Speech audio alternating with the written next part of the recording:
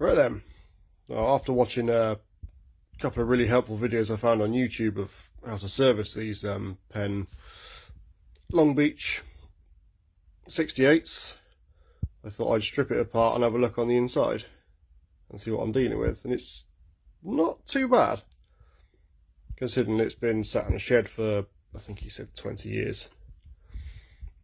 See, some bits like this don't move at all, but a bit of plus gas or WD-40 should hopefully free all that up.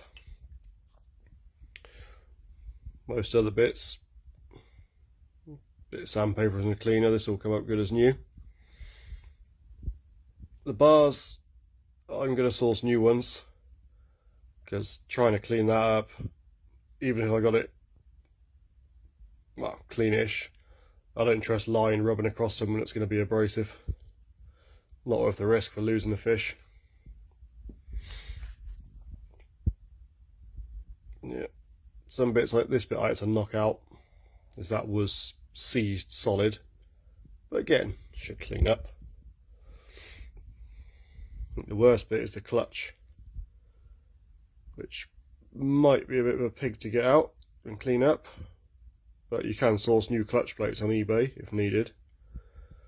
I just need to find a little punch to get the little pin out. You can just about see where it is there, but before that I think it will get a good soak in some sort of penetrant, and hopefully it'll go back together and we'll get a decent working reel out of it for maybe just buying a few parts. Anyway, I'll do an update when I've got some bits and put it back together.